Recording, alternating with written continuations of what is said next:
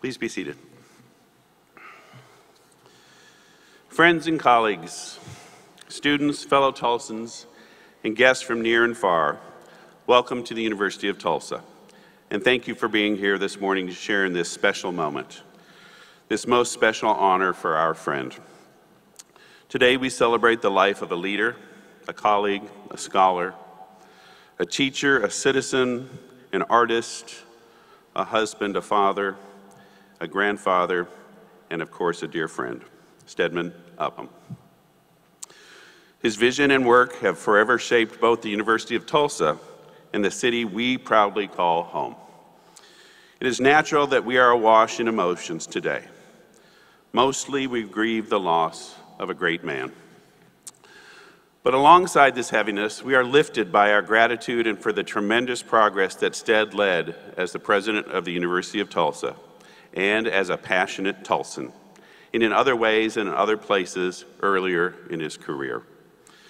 Throughout his life, he created profound opportunities for others. He changed more lives than we could ever know. As we take note of all those here today, we also celebrate the power of community and the strength we find in each other. Stead placed the power of community at the center of his work, and wisely so because it transcends time and limitations. We are also instructed by the example of leadership that Stead set, an example that we will hear more about today. I want to thank today's speakers, the Reverend Jeff Francis, Sharp Chaplain, who will give our invocation and a remembrance of Stead. James Rhonda, the H.G. Barnard Chair of Western American History, Emeritus. And Kent Lightfoot, Professor of Anthropology at the University of California, Berkeley. Professor Lightfoot's friendship with Stead goes back all the way to graduate school. We also will hear from Stead and Peggy's adult children, Nathan Upham and Aaron Upham Lopez, and from their grandson, Orion Upham Lopez. Finally, we thank the members of Trio Tulsa for providing music today. Professors Deanne Bucchianeri, Maureen O'Dowd, and Roger Price. Now, Chaplain Francis will deliver the invocation.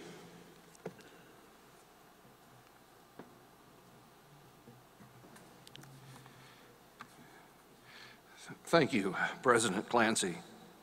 I'd invite you, if you would, to join with me in prayer. Sovereign God, we gather here seeking your comforting presence as we celebrate the life of one called by your providential hand to this university, President Steadman Upham.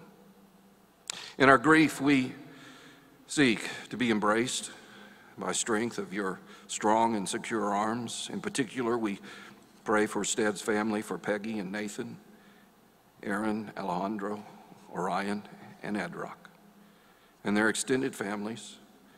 May they feel the secure presence of the palm of your hand as you hold them this day.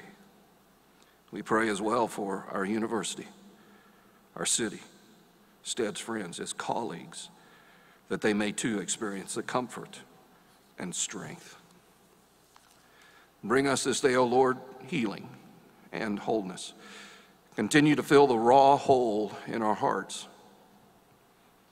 Gracious Lord, may you this day begin to apply your healing balm so that we may, through our tears, celebrate this, your child.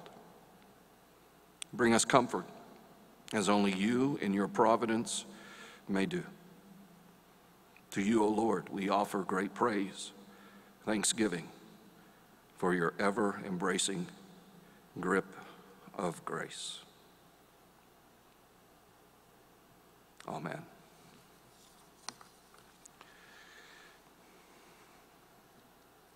Go forth into the world in peace, have courage, hold fast to that which is good, render no one evil for evil, strengthen the faint-hearted, support the weak, help the afflicted, honor everyone.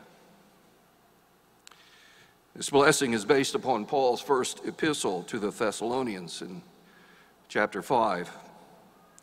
It was a primary blessing that I heard each Sunday as a child being raised in a Presbyterian congregation as we were sent out to serve. This blessing has been running through my mind for these last 20 days. As I thought about Stead, who was my boss, who was my colleague, most importantly, he was my friend.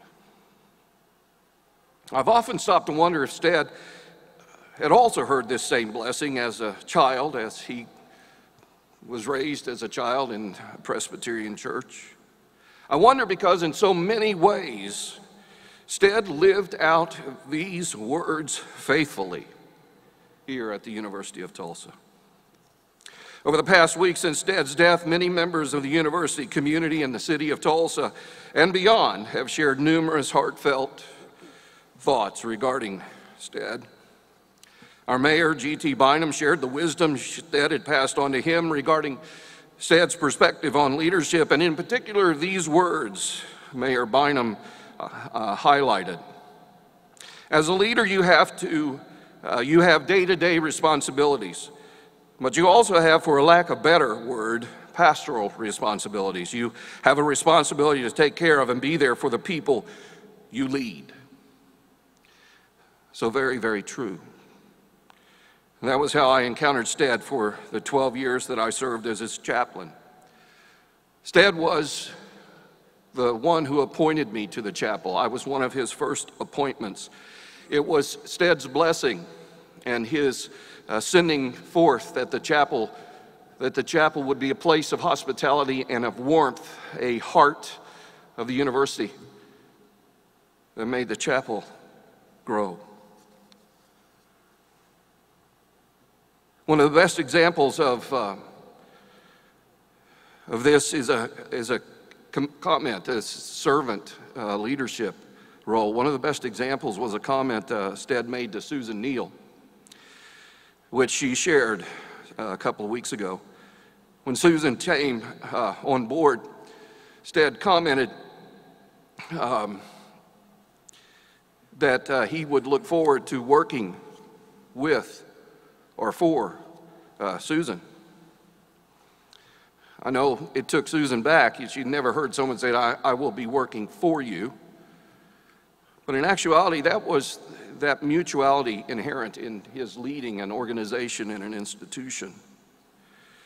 He understood servant leadership and this university in its role to serve. And that was the ethos he was creating. John Lapine, Sr., who was one of our SA presidents, former alumnus, he is now president of the new Crossover Academy here in Tulsa. In a Facebook post said this: "For years, when people ask me what my long-term career goal is, I have answered that I want to be the president of TU. The wisdom, faith, and service that I saw exemplified in the life and leadership of Steadman Upham made an indelible impression on me during my 4 years at TU. He was dignified, never pompous, brilliant, never conceited, courteous, never cloying, generous, never patronizing. In mind, he possessed a genuine love for learning that spanned all the arts and sciences. In body, he celebrated athletics, fitness, adventure, and travel. In spirit, I saw an intertwining of leadership and service that reminded me of Christ washing the disciples' feet. How blessed we were at TU to enjoy 2 terms and 12 years under his leadership." Amen. Stead's intertwining of servant leadership and service was something I will always cherish. For Stead weighted equally the motto on our seal: wisdom, faith, and service. The emphasis on service was truly amazing. I cannot remember in my lifetime, as I have been at this university, where the service has been so heavily emphasized. The brilliance of the True Blue Neighbor Initiative will leave a remarkable and lasting legacy at TU. President Clancy offered these wonderfully defining words regarding Stead's tenure at the University of Tulsa. Stead had a tremendous impact on TU and the Tulsa community. If you just walk on this campus, everywhere you look, you see his imprint as far as taking TU and making it a beautiful campus. He really increased our footprint as a destination and a place to be. Thank you. Beautifully and wonderfully said. And as I've reflected on these three comments, I was profoundly struck by what I have always admired about Stead. There were a number of things, but the one thing I admired about him was his artistic ability. I'm not an artist. In fact, the best thing I can do is draw a turkey, and that's to put my hand up and trace it. But Stead had an incredible style as an artist, and I'm going to propose that that's where you see the uniqueness of his organizational understanding. His style was called a pointillist style. It is a style that is at once simple and profound. As he paints, he drops, I gather, I'm not sure what the artistic terms are, forgive me for this, but as he paints, he would place a drop of acrylic gel paint on a canvas. And he would begin to create his work by these little dots of acrylic gel paint. And each one had a space between them.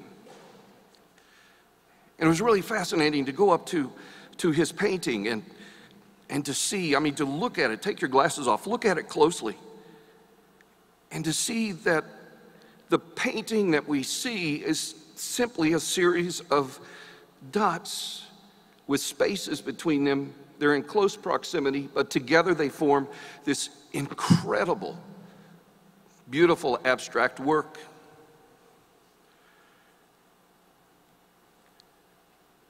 I think it's important to realize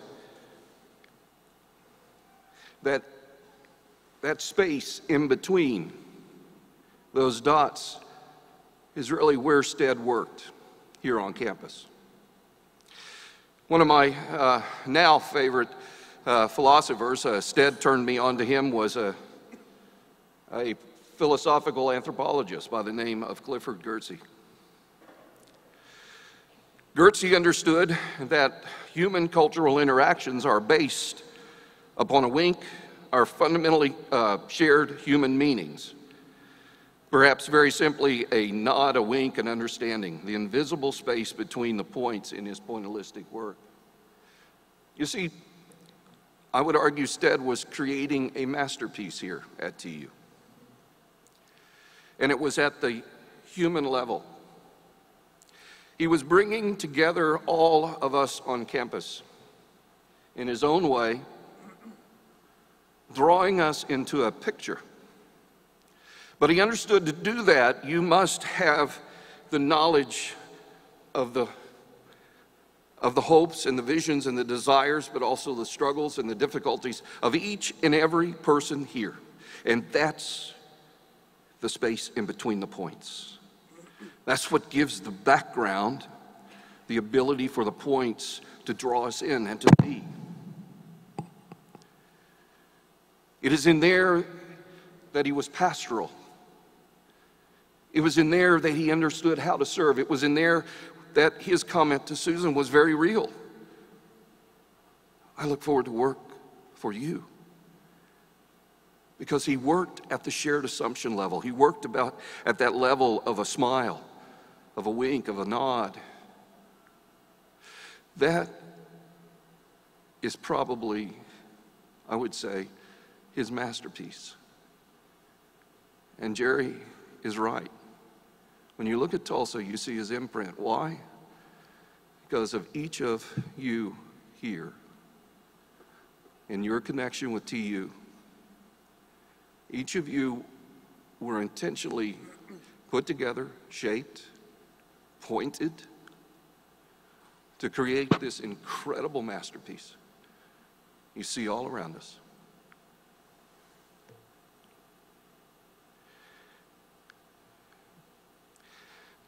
Peggy, Aaron, and Nathan, and Alejandro, and Orion, and Edrock.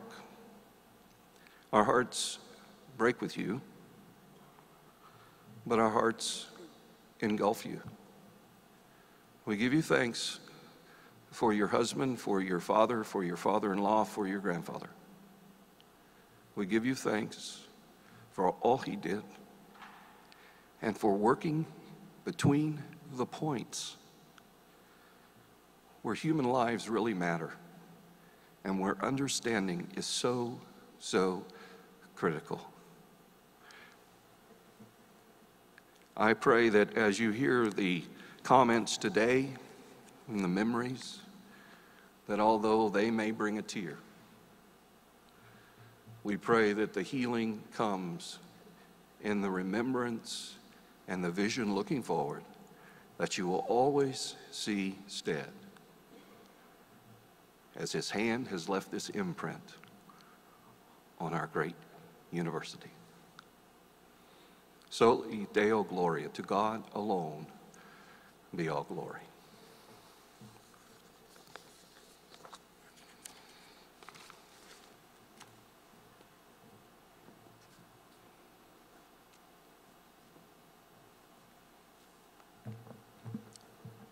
Dear friends, this morning we celebrate a generous life, well lived, and taken too soon from us.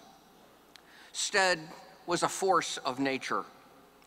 When he walked into a room, you knew that you were in the presence of promise, the power of possibility. It wasn't his size, it was the size of his ideas, his energy, the passion of his imagination, the dreams he had for all of us. To be with Stead was to believe that we could be part of something larger, something more important than just ourselves. With Stead, it was never all me all the time. It was always about us, about what we could accomplish together. With Stead, it was always try a little harder, be a little better, go the extra mile. Now, these are not cliches. They're the words that shaped a life, Stead's life. Some leaders build fortresses, others build communities. Stead was community's man. Well, how should we take the measure of such a man? Perhaps we should start with some bits and pieces. Stead was an accomplished scholar, a gifted artist. He was an ardent sports fan, always there to support student athletes. If you want to see pure joy, find a photo of Stead at a TU game or sporting event. And sometimes, Stead could be a very funny guy. If you've not seen the 2012 video of the president ordering the athletic department to create a student-athlete glee club, then you've missed a classic Upham performance. Not Oscar quality, but close. The names on the buildings at TU are a geography of generosity. Instead, added to that landscape with names like Collins and Case, Razor and Stevenson, Helmrich and Hardesty. And along with friends like Charles Norman and Fulton Collins, Bill Fisher, Court and Martha Dietler, Stead and Bob Shipley's crew transformed the face of this campus and transformed lives as well. And when the future of the Gilcrease Museum was in doubt, Stead created TU Gilcrease. He did all these things, was all these things, with great grace and skill.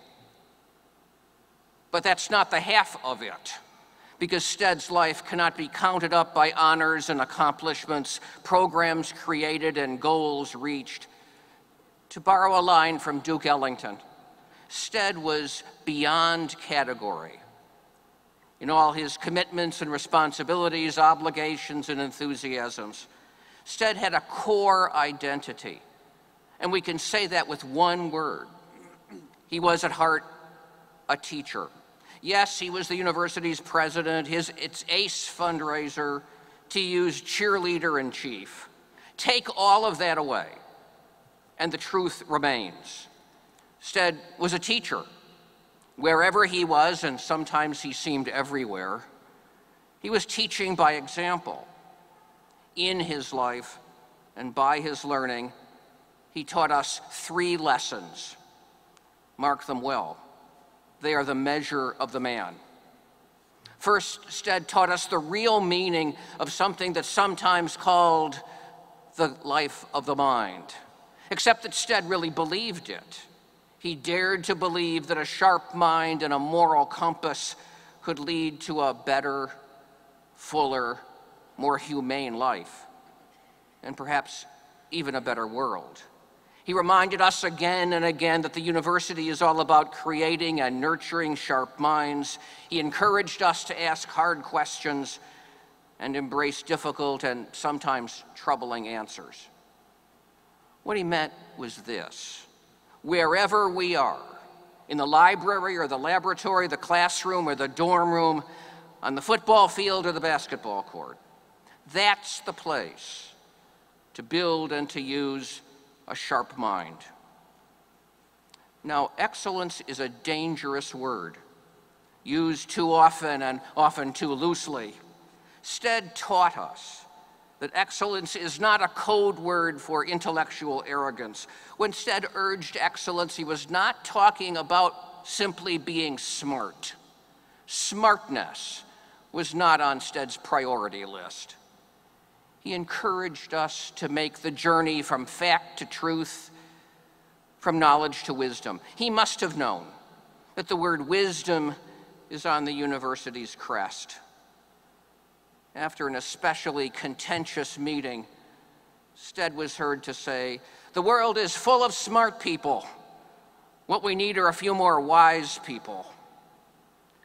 Stead knew that a sharp mind needs a soft and a loving heart. And that's the second lesson that he taught. Well, let's use an old-fashioned word here. Stead was big-hearted. His heart told him that there was a world beyond the campus, a world of the poor, the hungry, and the forgotten. And that world was right across the street. When the 2008 economic crisis struck, Stead asked, "Who is my neighbor? What does my neighbor need?" He saw the need, and then being Stead, he did something. He mustered TU's forces, joined with the George Kaiser Family Foundation, and created the True Blue Neighbors. True Blue Neighbors fixed roofs. They repaired broken windows. They mended shattered lives.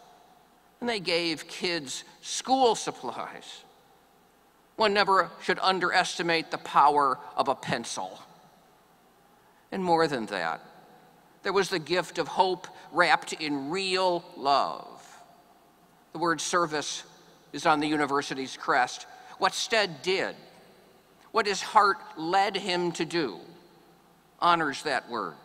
I think it was his finest hour.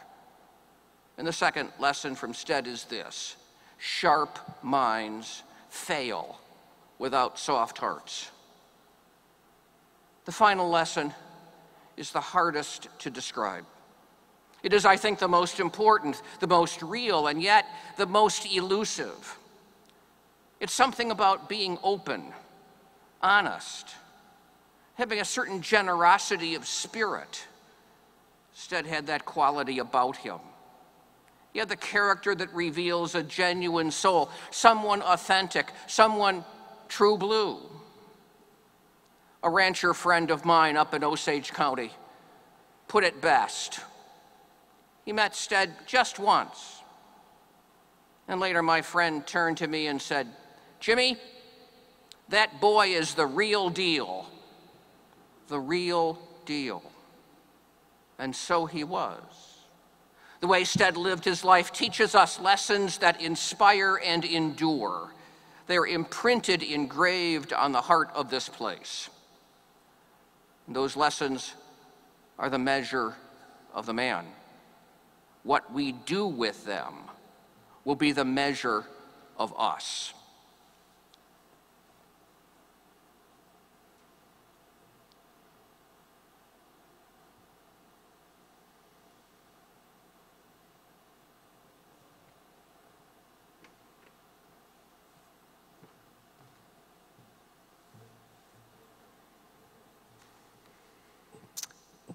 My name is Kent Lightfoot, and I'm a professor at the University of California at Berkeley. And it's truly an honor to be here today. I speak briefly today about Stead's significant contributions in the fields of archaeology and anthropology. I think most of you knew him as a gifted administrator, but he was also a great scholar, a wonderful writer, innovative thinker, and a fantastic teacher, as I think you've already heard. I was privileged to know, along with my wife, Roberta, who's here today, to know Stead and Peggy in graduate school back at the Fighting Sun Devils of Arizona State University in the late 1970s. And this is where Stead embarked on a long, successful, scholarly career that resulted in a plethora of books and articles over the next 4 decades. He made a number of contributions to North American archaeology, and there's something I want to emphasize here. And I want to highlight 3 of his great contributions. The first was his writings emphasized that there was much greater complexity and sophistication that existed in ancient America than what had been previously written. And he wrote vividly about landscapes populated by cities, towns, villages, and evidence of social stratification, elites, prestige trade systems, and complex religious organizations. His second great contribution, the ancient Southwest and other areas of North America once supported much larger populations than had been previously recognized. He did research on pandemics, diseases such as smallpox, that were unleashed by early European explorers that had devastating consequences for many native tribes, beginning in the 1500s. And then third, he recognized the importance of later ethnographic research done in the late 1800s and 1900s, working with a number of North American tribes.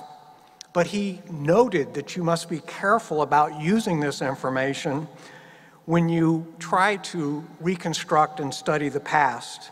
And you cannot use this as a model for exactly what happened in the past, which some archaeologists were doing. And he talked about the tyranny of the ethnographic present. He really made a significant impact. It was an honor to have worked with Stead on various projects in the field and in the laboratory, and I got to know him very, very well. He was a lucid writer, a brilliant mind. He was very well organized, as I can see on the campus here today. These are traits that have served him very well. But he was also very diplomatic, and he was skilled at working with diverse people. And you could see this early on. And what I want to do is just end my comments with just a brief story that I think epitomizes what we call the big guy, Stead Upham. I want to take you back to the summer of 1978 on the Mogollon Rim of Arizona, where Stead and I were doing field work along with a number of other graduate students. What had happened is the Saudi Arabian government and the State Department had developed a program to train Saudi students in the field of archaeology. And Stead was given the task by the Arizona State University campus to oversee this group. And there were 6 Saudi men who came over to work with Stead and the rest of the graduate group who was there. And the State Department made it very clear that they wanted great sensitivity in working with the Saudis. They wanted a dry camp.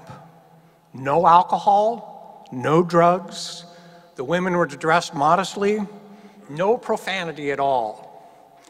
And Stead agreed to that, along with myself and everyone else.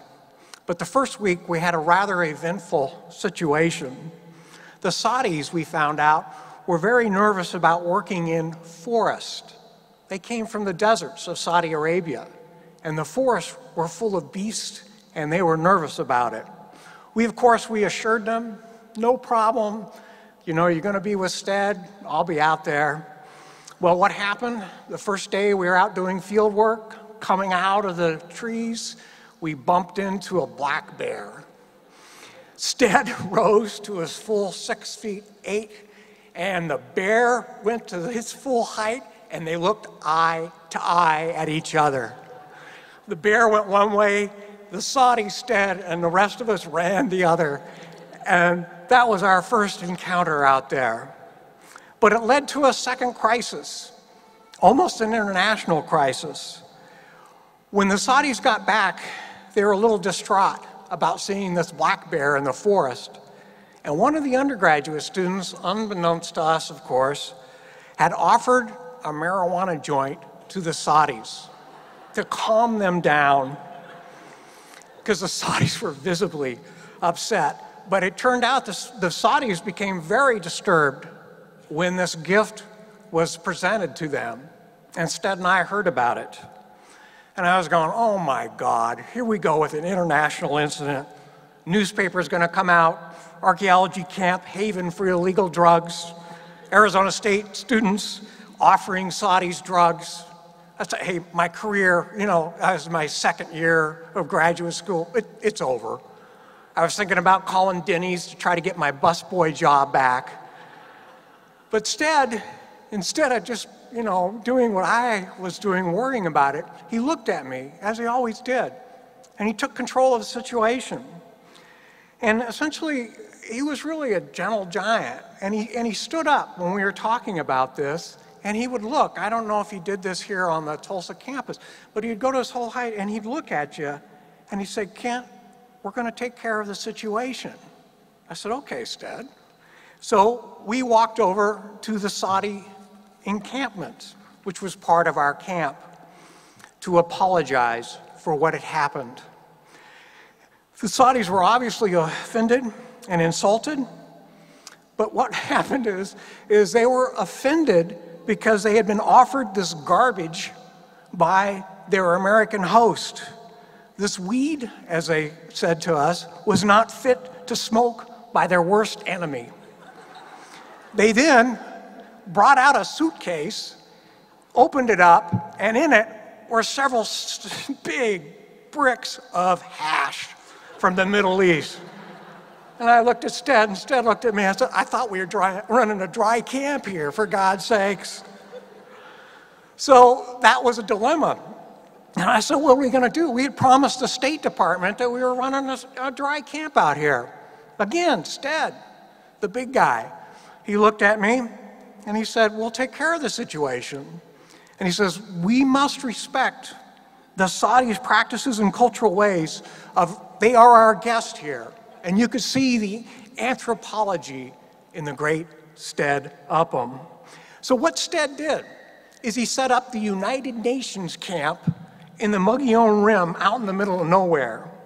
On one side was the American camp. We maintained a dry camp. We didn't have a drop of alcohol. I was in the best health I've ever been in my life. On the other side was the Saudi encampment. And as Stead said, what happened in the Saudi compound stayed in the Saudi compound. And it worked beautifully. Stead really worked this out.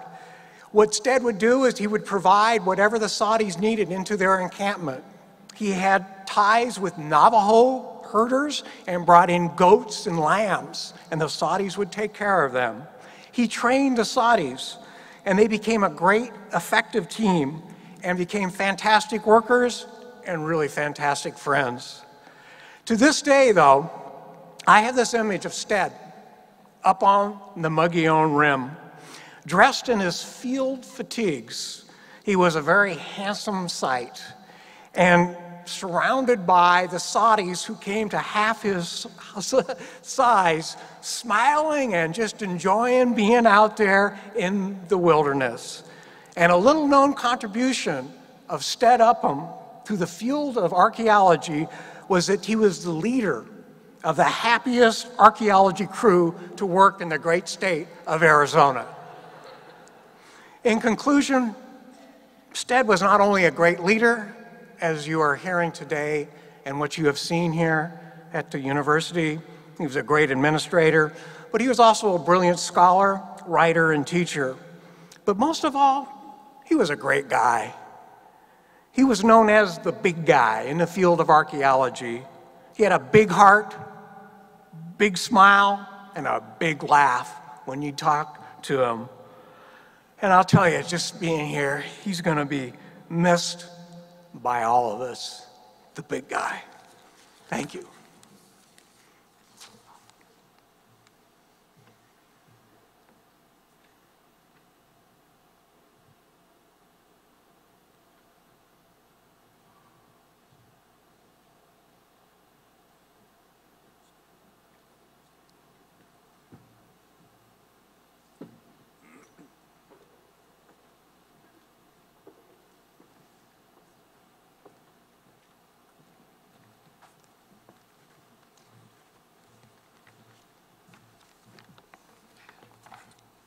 Thank you guys so much for being here. This is really a tremendous showing from the Tulsa community and the University of Tulsa.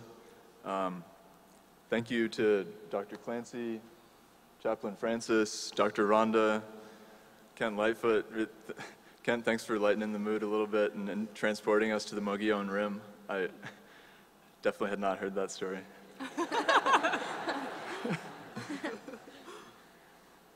My father, our father and grandfather, would be extremely honored by this showing. He would also probably be quite uncomfortable with the number of people here honoring him directly. I don't know how well aware everyone was, but he was simply not one to ever boast. I guess anyone here that knew him knew that. And he had so many accomplishments, as we've just heard, a very long CV, always extremely humble about them, especially to our family. So every time that we would come to Tulsa, it was this kind of Twilight Zone experience where our father was a local celebrity. We'd walk around and everyone would recognize him.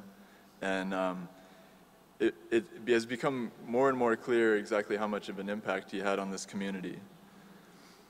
As my sister and I were talking about preparing this, we sort of have a different relationship with him, and we realized that we did not always see eye to eye with him exactly. Eye to eye, literally or figuratively?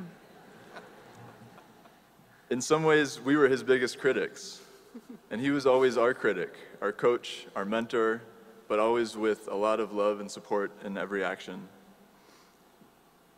He encouraged excellence, that word that James Rhonda said. But it really was not excellence as smartness. It was excellence about always doing your best towards an enlightened world, towards progress in that regard. And so we just want to briefly share with you a little bit about the dad that we knew, what we knew that Dad loved about life, and what we think that his kind of legacy and context is for the broader world.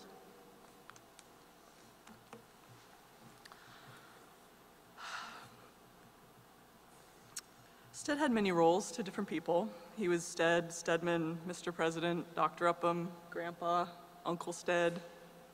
But to us, he was just Dad.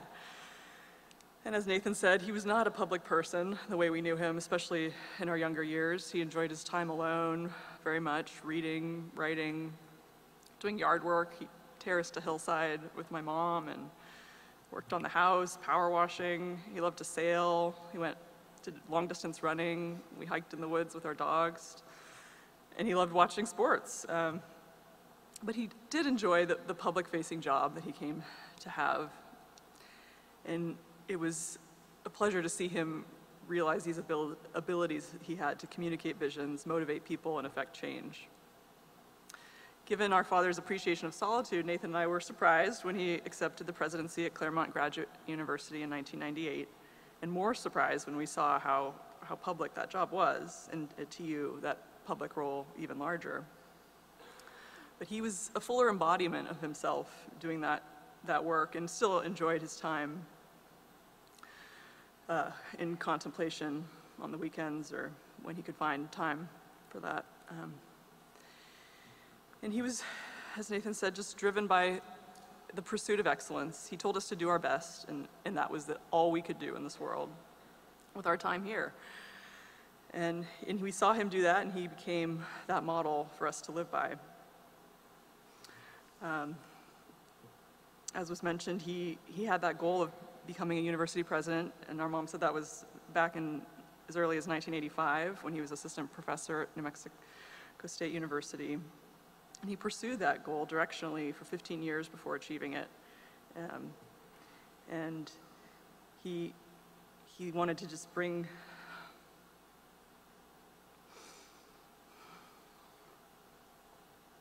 I think it's really been said, but lay a foundation for the future. Nathan and I loved our father, and we'd like to talk about the things that he loved, some of his passions that made him who he was. Always will be to us. Our dad loved sports. Anyone that knew him knew that he would watch most any sport on TV, basketball, football, golf, but he really especially loved watching football in person. And this is something that, as far as I could tell, developed while we were living in Eugene, Oregon as we were kids. And we had season tickets to the University of Oregon football games. And for 6 years, we went to every home game at Autzen Stadium in Eugene. And if you know anything about Eugene, Oregon, it is almost always raining, right? So we would be wearing our ponchos. If it was really raining, then we would also put garbage bags over our legs. And there was one game in, I think it was 1990, against the University of Illinois, and it was a game that Oregon was definitely not supposed to win. This is a time when Oregon was not good at football. They're now pretty good. But I remember it was the last play of the game. It had been a pretty tight game. Oregon was close, but they weren't quite there. But there was a play where the Illinois quarterback was actually sacked in the end zone and fumbled it, and a defensive lineman got on the ball, and it was a touchdown. Oregon won the game. I'd never seen my dad so excited. He jumped into the aisle. We had ponchos, jumping up and down, pure joy. And it was something that taught me about that is possible, for one, and that actually the value of sports in that regard, that sports is a part of our society where it's one of the few that it's really acceptable to be completely wild and show your emotion. And that is something that he for sure loved about being at the University of Tulsa and championing sports here. So I really want to thank you all the student athletes that are here. Something that he thought was really important for building community and bringing this university together to be what it could be and is. Another thing our dad loved is color. He described himself as a colorist when asked about his paintings. For those of you who haven't seen too many of his paintings, they're just very vivid, meditative explorations of form through the dots that Chaplain Francis described. We saw Dad's painting style mature over the years, but he would always so humbly say, really, they're not very good. I think later he stopped saying that as much. Hopefully, he saw the beauty in them like we did. But he was an artist at heart. In our garage of our house as young children, there were evidence of past artistic pursuits: ceramics, oil paintings, photography, furniture building. And the creativity and vision he translated to his leadership style. Our dad also loved poignant humor. He, in particular, liked kind of wry humor that was telling in its nature. So things like Gary Larson's Far Side, those comics that are often, you have to look at them for a long time and try and figure it out, but often with a scientific basis to them. He also really loved George Carlin.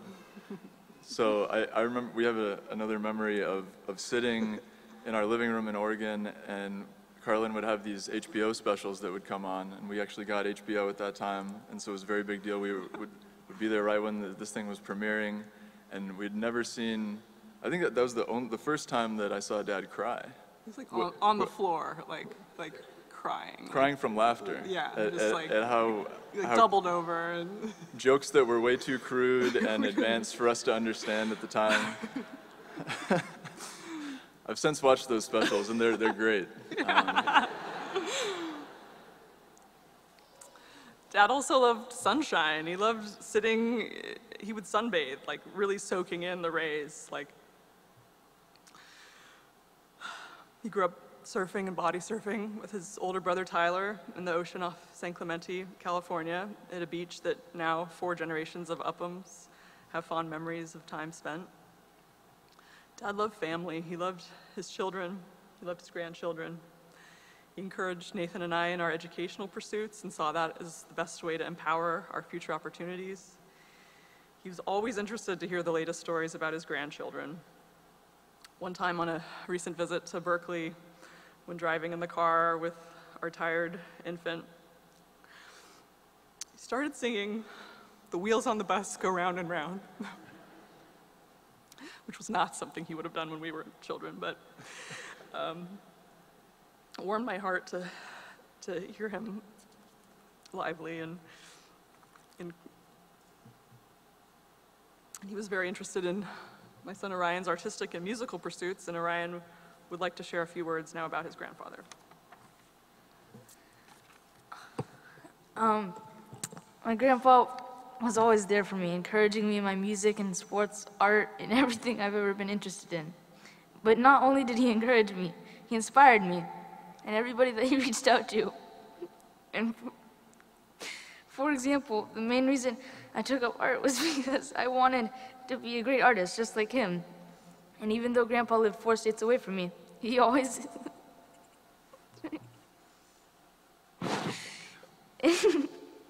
and even though Grandpa lived 4 states away from me, he was always there in my heart, in our hearts, and I think he always will be.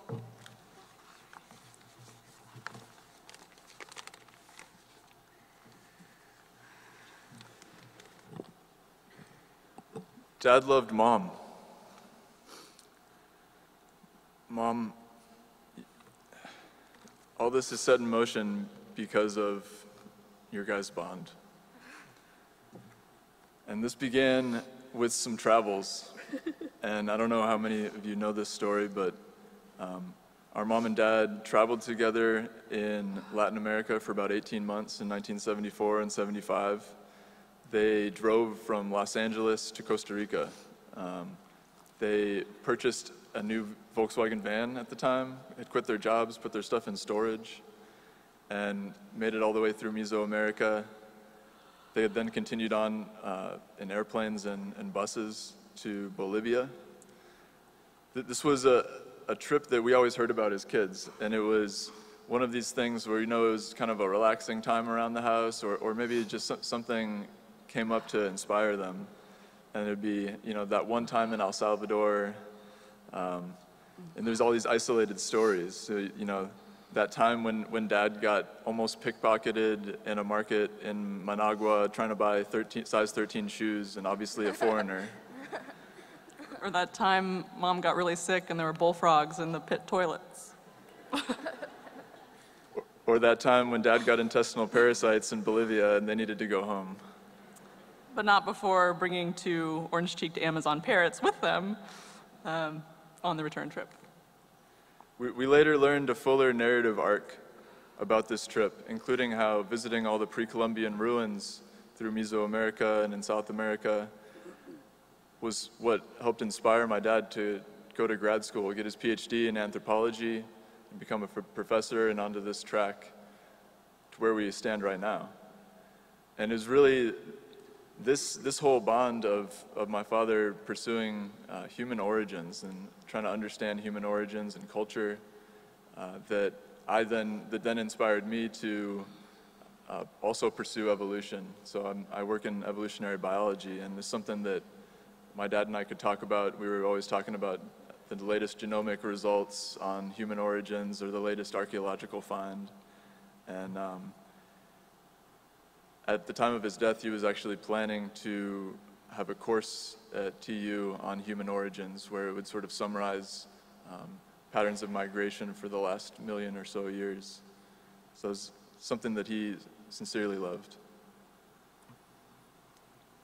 Dad's partnership with Mom was a constant, mutually supportive and loving one.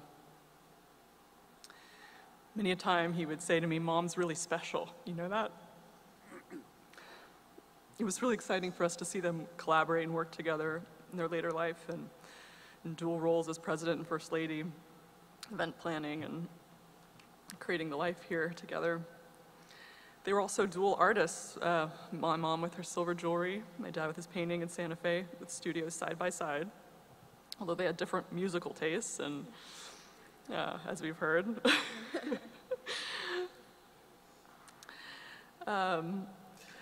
Mom's love and presence has been essential to our family, and Dad would not have walked the path he did without Mom. All of his accomplishments were buoyed by her steady love, support, and encouragement. We're both a solid team, and we love you, Mom. We love you, Mom. Love you, Grandma. We want to start wrapping up, but I want to share a passage from a man that I know my dad deeply admired. All I'm saying is simply this, that all mankind is tied together. All life is interrelated, and we are all caught in an inescapable network of mutuality, tied in a single garment of destiny. Whatever affects one directly affects all indirectly. For some strange reason, I can never be what I ought to be until you are what you ought to be. And you can never be what you ought to be until I am what I ought to be. This is the interrelated structure of reality. So that sounds like it could be from a theoretical physicist. It's from Reverend Dr. Martin Luther King in 1965, speaking at a university commencement at Oberlin College in Ohio. So understanding this inescapable network of mutuality, it was something that my dad sincerely embodied throughout his life in the way that he valued his colleagues, and that was surely the case here at TU, the way he tried to build people up in his team rather than cut them down, to motivate people by mutual upliftment. And that's the same reason that he started this True Blue Neighbors program at TU.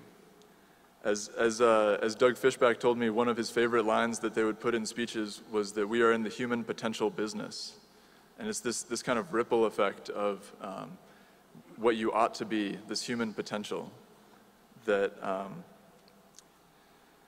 helped motivate him, and this kind of idea that win-win negotiations were not only possible but essential in order to actually accomplish things, or else resentment builds and results get undone. And so it's one thing to try and understand that, but to actually realize it in a man's life is a very rare thing, and it was something that he was able to begin to approach at the University of Tulsa, and for that we want to thank you sincerely. While preparing these remarks, Nathan and I were reminded of times Dad would proofread our essays in middle and high school, and in most cases, several paragraphs were X'd out in red pen, comments in the margin like too wordy or simplify. Sweet and short. That's what he liked. So we'd like to thank Tulsa. We'd like to thank the TU community for being on our father's team for the last 13 years. It's a rare thing to enact your dreams, but he did that here, and we could see that. Dad didn't talk too much about the volunteering, the details of his work, but he would always say how much he loved Tulsa and loved the people here and how great they are. To transform this pain of sudden loss from Dad's death feels like an impossibly big mountain to climb. But Dad would want us to go forward. Remember the lessons he taught us directly and by example. A coworker of mine recently said to me, "Those who are gone live on by what they set into motion." And I think about that a lot. The community of scholars, students, and athletes, and others that were set into motion here for generations to come. And we are so proud of our father. We're so grateful for you, Dad, for all that you've taught us through words and actions. May we all have the courage to be bright stars, lighting the path towards our greatest collective human potential, helping each other be what each of us ought to be. Thank you. Thank you all for being here.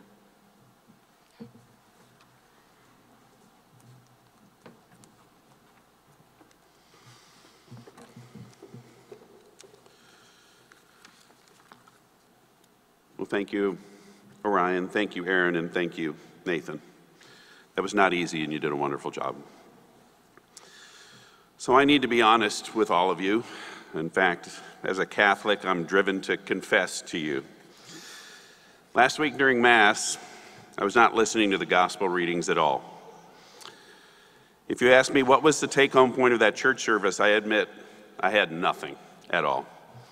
So apologies to Chaplain Francis for that. But maybe God was giving me some time to think things through, and I was thinking through things really hard. I was thinking about Stead. Over the past 2 weeks, when I've had some downtime, some time away from a busy schedule, my thoughts have turned to Stead. I imagine this may be true for many of you.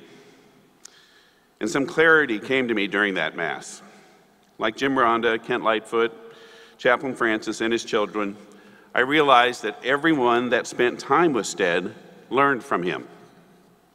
He was an outstanding teacher and scholar, and he was teaching all the time.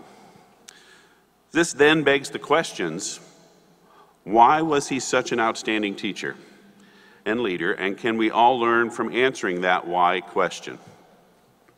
There is a lesson here for all of us in living a rich and meaningful life. And that lesson is the beauty of being interested and then deeply studying in many things and then connecting those many things for others. Stead was an expert in doing that. He was a guy for so many far-reaching subjects, thoughts, theories, and histories. And in doing so, he saw how so many things were connected, as Nathan just said. Stead was ready to come back and teach. He had promised me he would teach in my new leadership class, and I certainly felt his presence on Thursday as we started that class. For the early part of Stead's career, he was an understanding the roots of man guy. And we were all ready to learn again from him as he got back into the classroom, for he was developing that class in the migration of man dating back to Africa. We know he loved the arts. He loved the art of the TU faculty and students. TU artists' work from Whitney Forsythe and Mark Lewis are prominently displayed in Stead and Peggy's house. But he more than loved the art. He jumped into the art and became an accomplished and unique and interesting artist. Stead played college sports, but his love for athletics went far and wide. He was a regular at many of the games. If you had a chance to watch a football game with Stead, when the game was on, you knew he liked to watch the game without interruptions. One of the first games I got to attend with him was the first game of 2015. I was brand new to TU. It was 100 degrees outside. We played in the afternoon. It was 3 overtimes. And as we were going into the third overtime, I said to Stead, I'm exhausted and I'm just watching the game. And Stead said, welcome to TU athletics. But we did win, of course. Thank you, Coach, for winning. But he more than watched the game. He knew the players. He knew where they were from. He knew their stories and their struggles. Of course, he was rooting for TU, but he was also rooting for those players to succeed in life. Maybe a polar opposite of being a sports guy, Stead was a Bob Dylan guy, really showing us all that we can spread our wings far and wide on what our interests could be. Last week, people in our offices recalled how excited Stead was to have in his hand the agreement for the Bob Dylan archives with Bob Dylan's original signature. And last fall, when Ken Levitt texted me that he was trying to get a hold of Stead because Bob Dylan was coming to town and Stead had an opportunity to meet him. So I texted Stead if he was interested and got an immediate cell phone call back. And all he said was, hell yes, and then hung up. And Stead loved all kinds of music, from our student orchestral performances to McCartney, to Tom Petty, to Madonna and Gaga. He really loved it all. That very tall and easy to spot man from anywhere in the BOK arena had no shame in dancing to great music at the BOK. We would exchange CDs of artists that we thought each other would like. Every CD I sent him, he loved. Every concert I went to with Peggy and Stead, they both loved. And again, it was more than the music. It was about the artists and their personal struggles for success. When you would go to a concert with Stead, he would tell you about the artist's life before the concert started. It was more than just music. One afternoon, Paula and I were sitting at a stoplight at 31st and Lewis in our very used, always breaking down, red convertible sports car with 1970s rock and roll music playing full blast. Stead turned the corner in front of us in his big Ford truck and waved. 15 seconds later, I got a phone call from Stead, and he asked a simple question: "Do you really fit in that car?" I responded, "I sure do." A few weeks later, Stead too had a sports car that he fit into. From then on, he would send me all sorts of articles and books on interesting cars. Several times when I was meeting with Stead, I would notice the scientific journals he was reading. Once it was a detailed study on new immunotherapies for melanoma. So here's an archaeologist, anthropologist, talking to a physician about the molecular biology of man, and he knew it all. Another time it was the inflammatory reaction of our brains to the tau protein causing Alzheimer's disease, and he knew that subject deep as well. Probably the best cover of Stead is that he was a man interested in all things Tulsa. In a short amount of time here, he and Peggy adopted Tulsa. He was and is Tulsa. From the start, he knew a great city always had a great university, and a great university had to be part of a great city. He made TU more creative, more compassionate, more competitive, more visible to the country and to the world. And in doing so, he made Tulsa stronger too. This connection extended to the TU Golden Hurricane. The football team motto this year is "For Our City." That's pure Stead.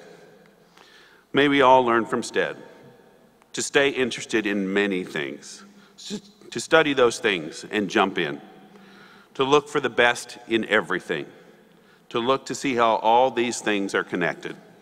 And in doing so, work every day to make the place you live better. And for all of us here, that place was Tulsa for Stead and Peggy. And we are so grateful to have had the time with both of you. Thank you for being here. In just a moment, Chaplain Francis will close our service. But first, it is my honor to make a special presentation. The University of Tulsa thrives on relationships. With so many relationships, we have developed a number of ways to thank those who inspire us. Along with our distinguished alumni roles and awards, our Halls of Fame, our Pascal Twyman Service Award, the Circle Society, the Chapman Legacy Society, and other forms of honor, we have an award so rare that it has been given only once before it was in existence 12 years ago. The Heart of TU, established in 2005 and inspired by the late Fulton Collins, is an honor reserved for that rare person whose long-term vision and decisive action have transformed the university. The Heart of TU celebrates wisdom, insight, and passion that do not simply move the university forward, but redefine its possibilities.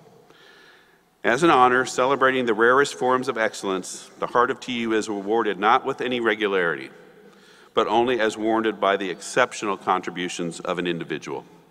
Peggy, Nathan, and Aaron, I am honored to act on behalf of the TU family and award the Heart of TU to President Emeritus Steadman Upham, whose legacy continues as a force and inspiration in the life of TU.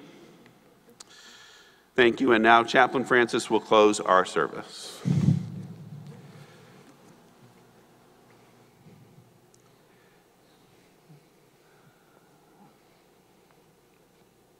Know you are loved. You have our heart. And we have yours. We pray that the Lord will hold you. We pray that his comforting hands will be underneath you We pray that he will send you and be in front of you, drawing you forward, healing your heart. You will always be a part of TU. You will always be a part of our family. You will always be loved. Oh Lord, we give you thanks for this day. We give you thanks for this beautiful family. We give you thanks for all we have heard. We give you thanks that we will see Stead wherever we look. We give you thanks for the joy in his heart and the joy that brought us joy. And now, O Lord, we pray that you would be with us, that you would comfort, that you would heal, that your hand would present the strong grip of grace around the hearts of Stead's family. Hold them dear. We pray to you, O Lord, our Creator, our Redeemer, and our Sustainer. We give you thanks for our friend and for our colleague, Steadman Upham. Amen. Family would like to invite you to join with them on the West Concourse of the Reynolds Center. They will be there to receive you and to greet you and to give you great thanks for being present this day. Will you stand as the family goes out?